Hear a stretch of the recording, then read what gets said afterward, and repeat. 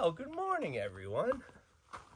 Glad to see you here for another video. We're at the off-grid property today. 80 acres of off-grid, just mountainside.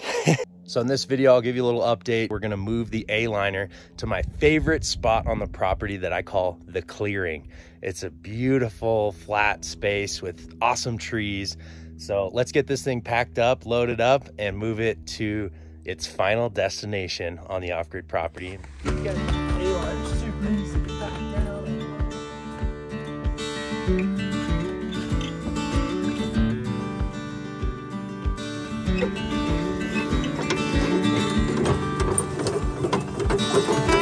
We're gonna move this thing with the Suburban today because I don't have a rear bumper and hitch on the Gladiator yet.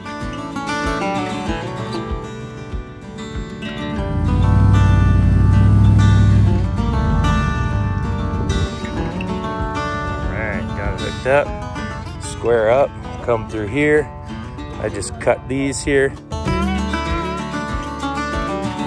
love this little gate tree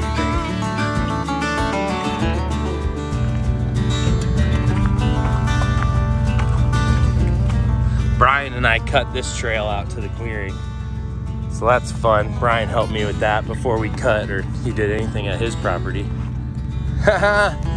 Riding on it. That's fun. Whoa, we got a little flexi there. Looking good. Well, I don't know.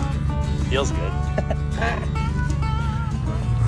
Woohoo! My favorite spot of the off-grid property.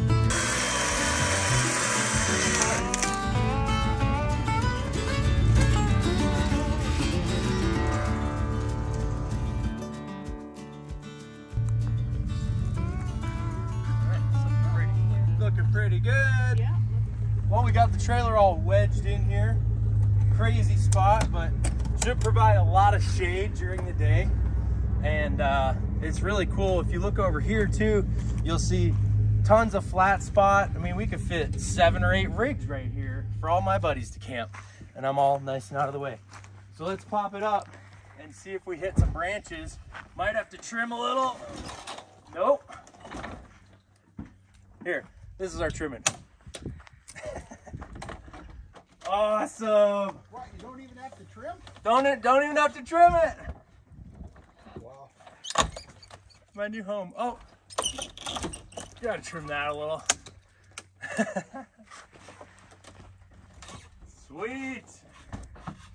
How about that, huh? How about that, eh? Put those stabilizers down. Well, that was a success. Got the A-liner right here. So stoked. Ah! Love this too. How like you just walk out underneath this branch and the branch is like perfectly right above your head. That was a sticker off the Dodgem Hall. I managed to peel it and stick it on here good enough to where it's staying. That's pretty fun, huh? Got this amazing tree for shade underneath. I mean, look at all this shade, you guys. And we didn't even cut out any of this tree. So yeah, I'm really stoked to just have it socked into the trees. We got it in through here, obviously, like you saw. And so this can be kind of like my parking spot. Can pull the Jeep up in here and then back out and pull it out there easy enough. But I just love this open area that we've got for friends to stay. Beautiful view of our little cliff and mountains over there. And so excited. This is a big moment for me to get the trailer here. Again, this is kind of my favorite spot on the property as far as living, camping, chilling. But it doesn't have a huge, it's one of the spots on the property that's actually socked in so much that there aren't a lot of views, which I kind of like because it makes you walk out to the views and keeps you moving around rather than just sitting at camp in the one spot. One of the more annoying, pesky things about this place is it is a ranch. So we got cow pies and they're all over and they don't really smell, but they bring flies. So I'm just gonna scoop this area out. Eventually we need to get fence around the property, but not really fence, more just like cow barriers, which we can build with down trees and rocks, we've realized. So yeah, that'll be fun.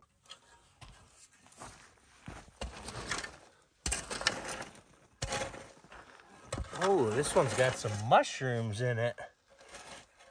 Look at those shrooms. Whoa. Gold ones, cool.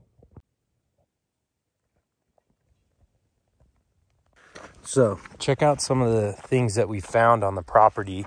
Every time we see metal and rusted metal, I'm not sure what this was, maybe a sign, we always pick it up.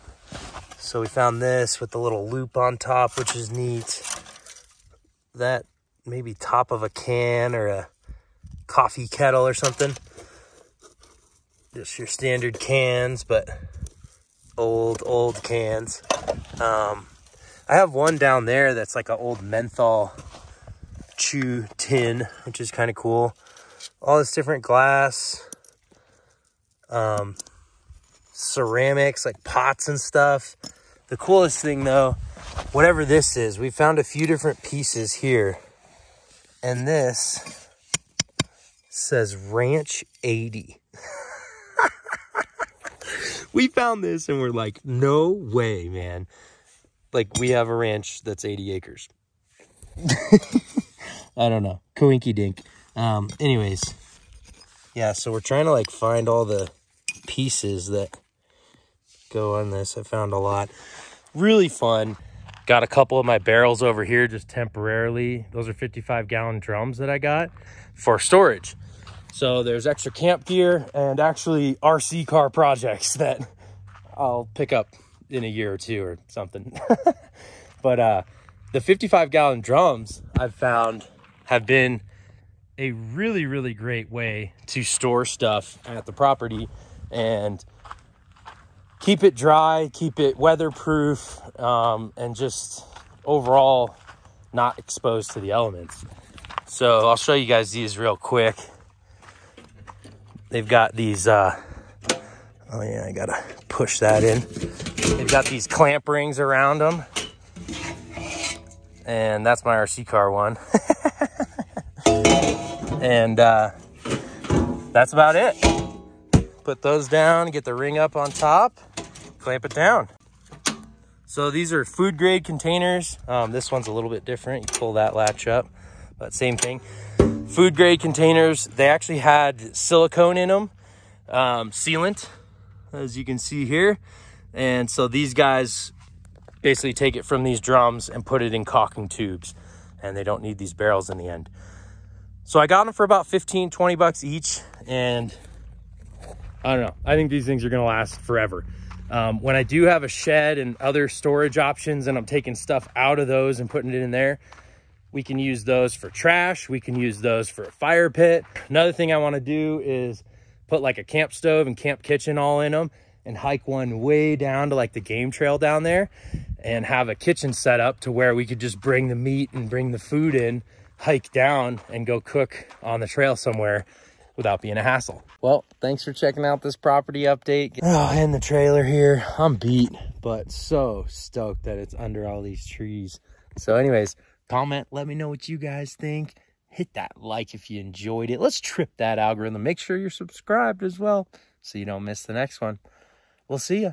The only question is, are you down to mob off grid?